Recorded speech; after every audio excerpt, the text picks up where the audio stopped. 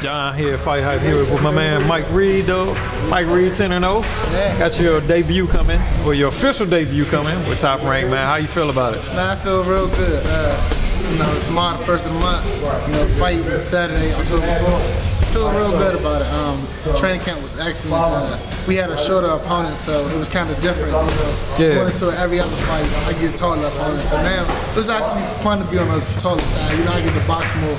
Be more versatile. I heard about that. Your opponent went from like 5'4", and so you got your official opponent right now for Saturday.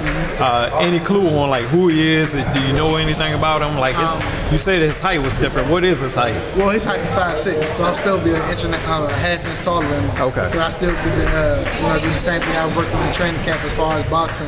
You got a name? Versatile. Yeah, his name is John Manuel Montiel. Okay. I want to say his record is 7-6-3. He's been stopped once, and I think Ebony Cotto stopped him. Okay. And that was his last fight. And he stopped him in the 9th round of the 10-round fight. So he's been in distance, a couple of times, and he's real durable. Another opponent that I can look below my record on, but he's not a duck. He's not a duck, and he'll give me, he'll push me. Is this a 6th-round fight or 8th round? 6. It's a 6th round. Yeah, if it was up to me, I'd be fighting 8 rounders by now. But I'm not in no rush. I'm looking for 8 rounders in the near future, but right now I'm still going 6. Okay. Now, since it is October, being that you just got signed, and before you was staying a little bit more busy, anything after this you can expect to probably get one more in before the year over? Of course. We've actually been talking about one more fight. It's a big fight. We're not gonna release anything on it yet. You can give me a teaser. You can give me a teaser. You can tell me something. It's supposed to be on the HBO card. I'm not supposed to be fighting on the card, but the main event is supposed to be on the HBO card. That's all I can do right now. Okay. But we've been talking about that. So I do everything I'm supposed to be doing in this one fight. Then we can work on the next one. But right now, I'm focused on this one come Saturday. Okay. Bet, man. Look, being it. How has the promotion coming out? I know you got some, Uncle Bob has gave you some t-shirts, some gifts, and welcome you to the staff. I know they've been real excited to have you. It's real rare that they reach out to somebody here on the East Coast, especially in this mid-Atlantic region. So, you got to hook me up with one of those t-shirts when you come back. When I got it, you got it. Like you said, for them to reach out, on the East Coast, they normally do everything on the West Coast. I felt that all of my work that I've been putting in to actually get Top Rank to come across on the East Coast to give me a look at it's a major kudos to me and what I've been doing. I've been doing everything right. So we look to see doing the same exact thing. Look to impress, be safe, look to woo the crowd. Whether I get a knockout or not, look to be proud for me. Now, a couple months ago, my man Jamel was here. Yeah, Jamel Aaron's told me you guys were sparring. I know you guys fought in the amateurs and everything. Have you picked up? Have you seen like you had a urgency to pick up when you're sparring, being that you got a bigger spotlight on you now? Have you had got I know you haven't seen him since as he left, and you guys have always been good friends on good terms and stuff like that. But besides staying local, did you had to move around from gym to gym to get some more decent sparring now, being that you took it up a notch on the level? We stay local. We stay local. If anybody know anything about the DMV area, is that you got plenty of guys. So we really don't need to outsource. We keep all the work in-house. One thing I can say about my father and one thing I can say about Dream Team is we have a good relationship with everybody that come in town. Y'all do? Yeah. Y'all do? Even all the gyms. So it'll be nothing for us to call up headbangers and say, we want some work with Lamont, you mentioned Jamel, even Adrian Brown, we get real good work. Even Anthony, I can't forget about my man Anthony. So we get all the good work. And I even spar, some of the heavier guys, because even though I'm a junior lightweight, junior welterweight, I'm pretty strong. Yeah, I heard you had some 165s in. Some 165 pound guys. Exactly.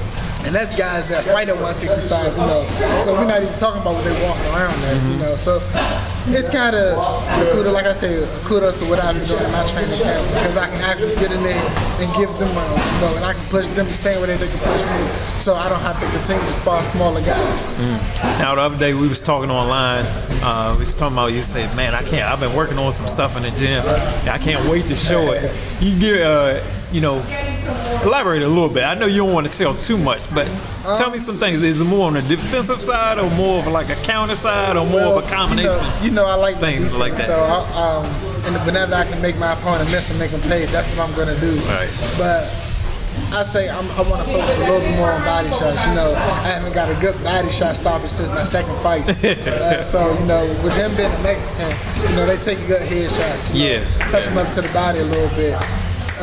I've been working on one. Yeah, I saw you and your dad working on some body shots over there, man. Yeah, but it's one specific one, you know, that I've been working on. I get the shot a lot to the head, but, you know, when I curl it onto the body, I'm not gonna tell you what the shot is, but you'll see that. Look, so your weight's been good, your diet's been good, and everything. Are you your own nutritionist? I am. You are your own nutritionist. Yes, you know, me and my dad, we've been doing it. You know, he knows what I like to eat. I know what he like to cook. You know, so we kind of do it like that. You know, I like oatmeal. You know, I like oatmeal a lot. It sticks to me.